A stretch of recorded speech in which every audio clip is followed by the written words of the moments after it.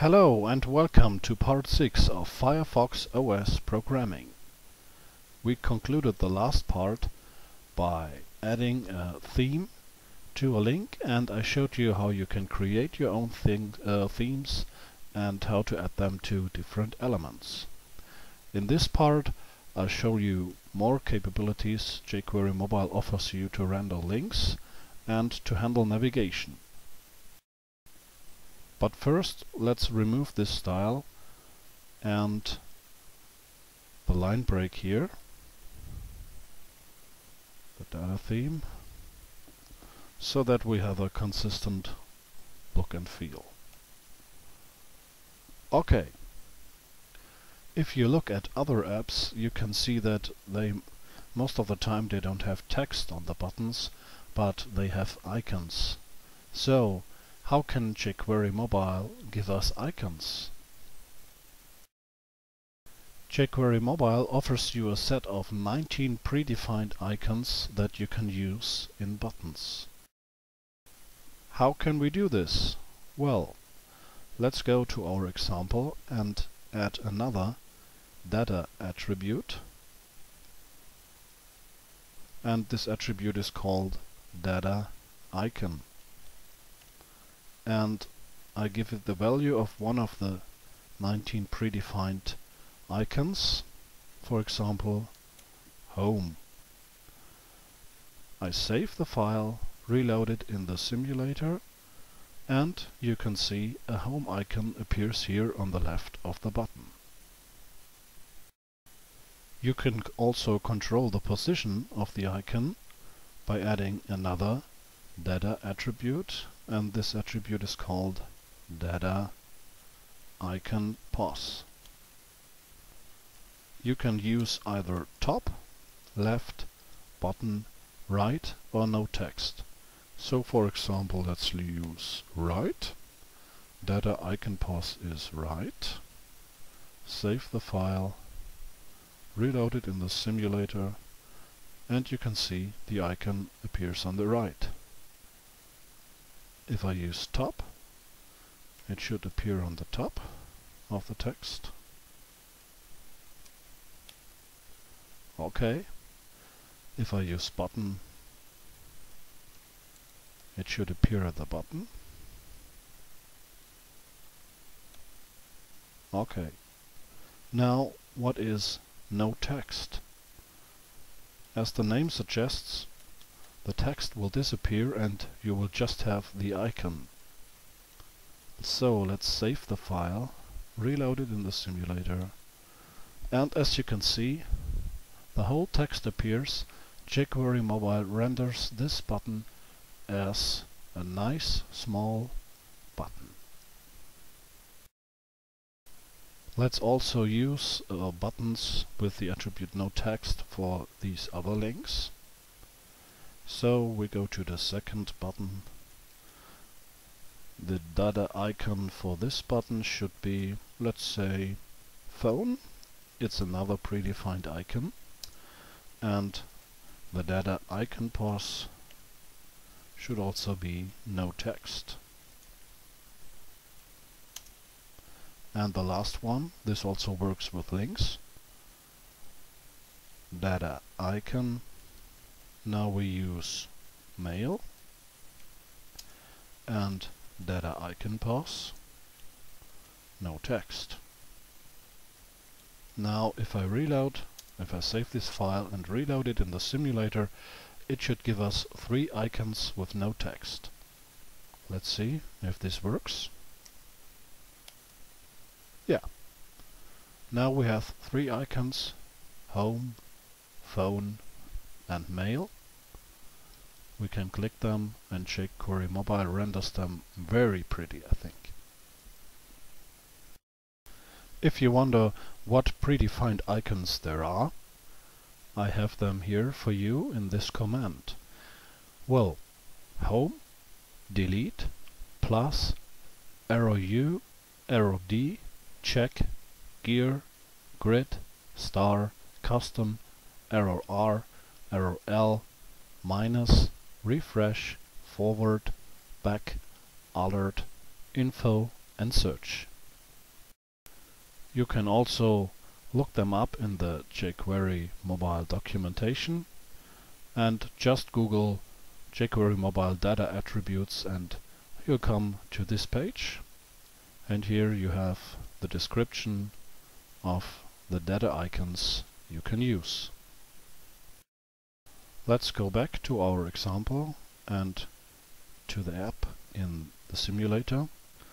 Well, usually these links are placed side by side, so what we see here is not very good. What can we do to place these icons side by side? Okay, let's go back to our example, and there's another data attribute called data inline. Let's set this to true and set it to true for all three links. First input element, second input element, and of course our link. All three now have the attribute data-inline true. Save the file and let's reload it in the simulator. Now we can see all icons appear side by side. As we develop our example further in the next parts, we will use three icons. One of them will be home, always to go to the main page, and the other two will be arrow left and arrow right, just to come to the next page and to the previous page. So we will prepare this here. Let's go to our example. The data icon here is on our first link. This means the link on the left will be arrow L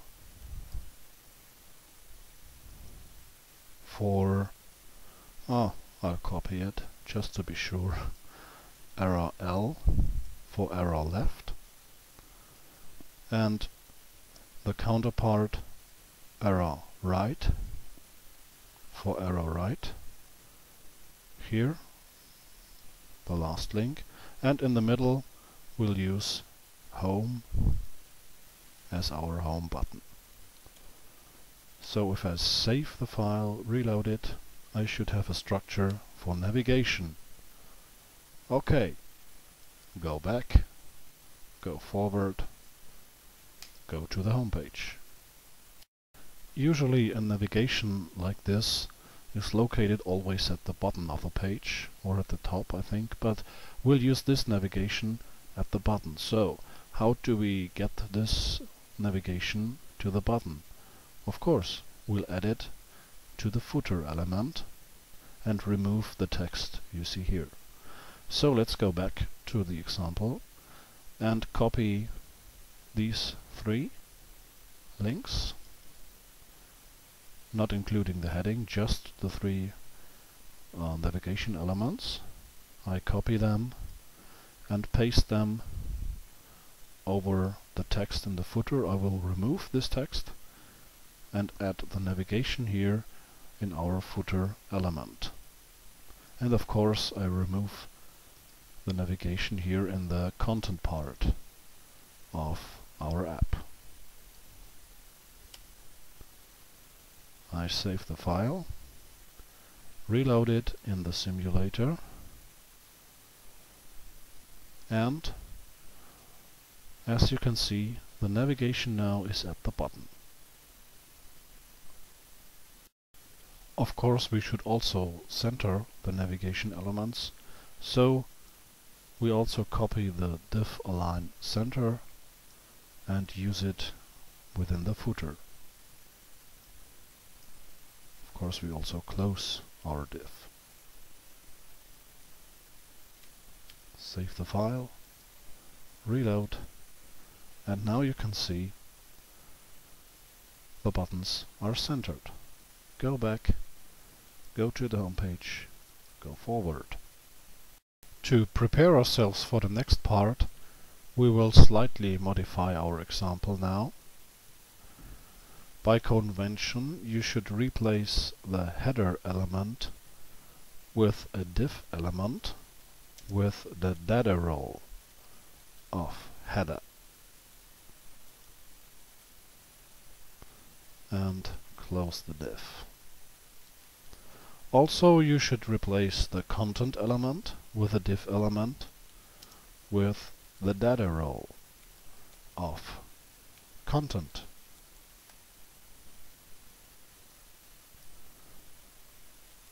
And last but not least, sorry, I made a mistake. Content replaced by div with the data role of content, and this is the end of the div. And last but not least, the footer element should also be replaced by a div element with the data role of footer.